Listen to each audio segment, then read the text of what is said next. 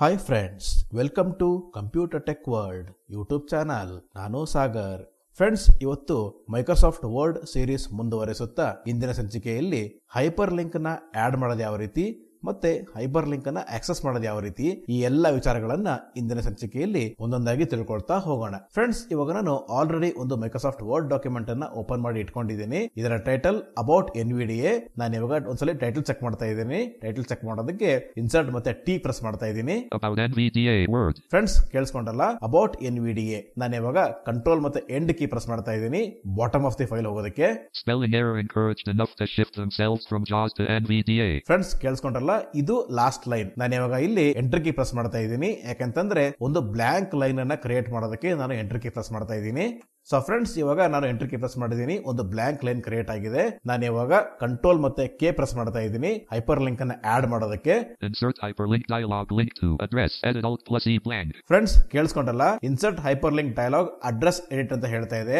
ಈ address bar ಅಲ್ಲಿ ನೀವು ಯಾವುದೇ ಒಂದು ವೆಬ್ಸೈಟ್ ನ URL ಲಿಂಕ್ ಅನ್ನ ನೀವು ಆಡ್ ಮಾಡಬಹುದು ಅಥವಾ ಪೇಸ್ಟ್ ಮಾಡಬಹುದು. ಸ್ನೇಹಿತರೆ, ಇಲ್ಲಿ URL ಅಂತಂದ್ರೆ ಯೂನಿವರ್ಸಲ್ ರಿಸೋರ್ಸ್ ಲೊಕೇಟರ್.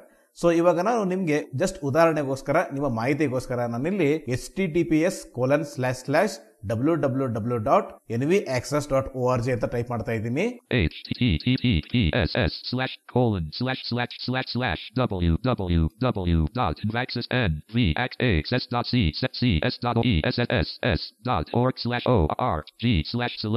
ಫ್ರೆಂಡ್ಸ್, ಇವಾಗ ನಾನು ಅಡ್ರೆಸ್ ಬಾರ್ ಅಲ್ಲಿ https://www.nvaccess.org ಅಂತ ಟೈಪ್ ಮಾಡಿದ್ದೀನಿ. ನಾನೀಗ ಟ್ಯಾಬ್ ಕೀ ಪ್ರೆಸ್ ಮಾಡ್ತಾ ಇದ್ದೀನಿ. ಓಕೆ ಮೇಲೆ ನಾನೀಗ ಸ್ಪೇಸ್ ಕೀ ಪ್ರೆಸ್ ಮಾಡ್ತಾ ಇದ್ದೀನಿ.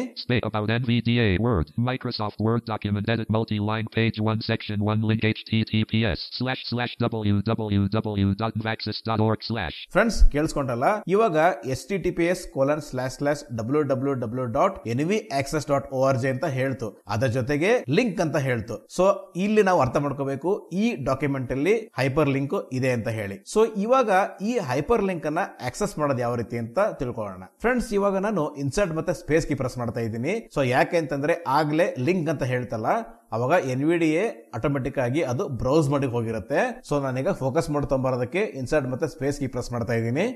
ಈಗ ಫೋಕಸ್ ಮೋಡ್ ಬಂದಿದೆ. ಫ್ರೆಂಡ್ಸ್, ನಾನೀಗ ಇಲ್ಲಿ ಡೌನರ್ ಕೀ ಪ್ರೆಸ್ ಮಾಡ್ತಾ ಇದ್ದೀನಿ. Page 1 section 1 link https://www.nvaccess.org/ friends, ಇಲ್ಲಿ ಲಿಂಕ್ ಅಂತ ಹೇಳ್ತು. ನಾನು ಇನ್ನೊಂದ್ಸಲಿ ಕನ್ಫರ್ಮ್ ಮಾಡ್ಕೋತೀನಿ ಅಪ್ ಮತ್ತೆ ಡೌನರ್ ಕೀಗಳನ್ನ ಯೂಸ್ ಮಾಡ್ಕೊಂಡು. Out of link spelling error encouraged enough to shift themselves from JAWS to NVDA. Friends, ಕೇಳಿಸ್ಕೊಂಡ್ರಲ್ಲ, out of link. ನನಗೆ ಮತ್ತೆ ಡೌನರ್ ಕೀ ಪ್ರೆಸ್ ಮಾಡ್ತಾ ಇದ್ದೀನಿ. Link https://www.nvaccess.org/ friends, ಕೇಳಿಸ್ಕೊಂಡ್ರಲ್ಲ, link. So ಈಗ ಈ ಹೈಪರ್ ಲಿಂಕ್ ಅನ್ನ ಯಾವ ರೀತಿ ಆಕ್ಸೆಸ್ ಮಾಡೋದು ಅಂತಂದ್ರೆ, ನಾನೀಗ ಇದರ ಮೇಲೆ ಅಪ್ಲಿಕೇಶನ್ ಕೀ ಪ್ರೆಸ್ ಮಾಡ್ತಾ ಇದ್ದೀನಿ. Menu. ನಾನೀಗ ಡೌನರ್ ಕೀ ಪ್ರೆಸ್ ಮಾಡ್ತಾ ಇದ್ದೀನಿ. Copy unavailable data grid. Paste edit hyperlink. Open hyperlink not checked. Friends, ಕೇಳಿಸ್ಕೊಂಡ್ರಲ್ಲ, open hyper link not checked. So ನಾನೀಗ ಇದರ ಮೇಲೆ ಎಂಟರ್ ಕೀ ಪ್ರೆಸ್ ಮಾಡ್ತೀನಿ. ಆಗ ಆಟೋಮೆಟಿಕ್ ಆಗಿ ನೀವು ಯಾವ ಬ್ರೌಸರ್ ಯೂಸ್ ಮಾಡ್ತಾ ಇರ್ತೀರೋ ಆ ಬ್ರೌಸರ್ ಮೂಲಕ nvaccess.org ಅಂದ್ರೆ NVDA ವೆಬ್ಸೈಟ್ ಗೆ ಇದು ಕರ್ಕೊಂಡು ಹೋಗುತ್ತೆ. ನಾನೀಗ ಇದರ ಮೇಲೆ ಎಂಟರ್ ಕೀ ಪ್ರೆಸ್ ಮಾಡ್ತಾ ಇದ್ದೀನಿ. Microsoft Word document edit multi-line https://www.nvaccess clickable navigation landmark heading level 1 visited link graphic NVAccess empowering NVAccess. So friends, ಕೇಳಿಸ್ಕೊಂಡಲ್ಲ, ನೋಡಿ ಇವಾಗ ಆಟೋಮೆಟಿಕ್ ಆಗಿ ಈ ಲಿಂಕ್ ನಮ್ಗೆ nvaccess.org ಗೆ ಕರ್ಕೊಂಡು ಹೋಗಿದೆ. ನಾನೀಗ ಒಂದ್ಸರಿ ನಿಮಗೆ ಟೈಟಲ್ ಚೆಕ್ ಮಾಡಿ ತೋರಿಸ್ತೀನಿ ನೋಡಿ. NVAccess Google Chrome. Friends, ಕೇಳಿಸ್ಕೊಂಡಲ್ಲ, NVAccess Google Chrome. So friends, ಇದಾಗಿತ್ತು ಇವತ್ತಿನ ಟ್ಯುಟೋರಿಯಲ್. ಈ ಟ್ಯುಟೋರಿಯಲ್ ನಿಮ್ಗೆ ಇಷ್ಟ ಆದರೆ ಲೈಕ್ ಮಾಡಿ, ನಿಮ್ಮ ಸ್ನೇಹಿತರೊಂದಿಗೆ ಶೇರ್ ಮಾಡ್ಕೊಳ್ಳಿ, ಹಾಗೆ ತಪ್ಪದೇ ನಮ್ಮ ಚಾನಲ್ ಅನ್ನ ಸಬ್ಸ್ಕ್ರೈಬ್ ಮಾಡ್ಕೊಳ್ಳಿ ಅಂತ ಕೇಳ್ಕೊಳ್ತಾ ಇಂದಿನ ಸಂಚಿಕೆಯನ್ನ ಇಲ್ಲಿಗೆ ಮುಗಿಸ್ತಾ ಇದ್ದೀನಿ. Thank you friends, thank you very much.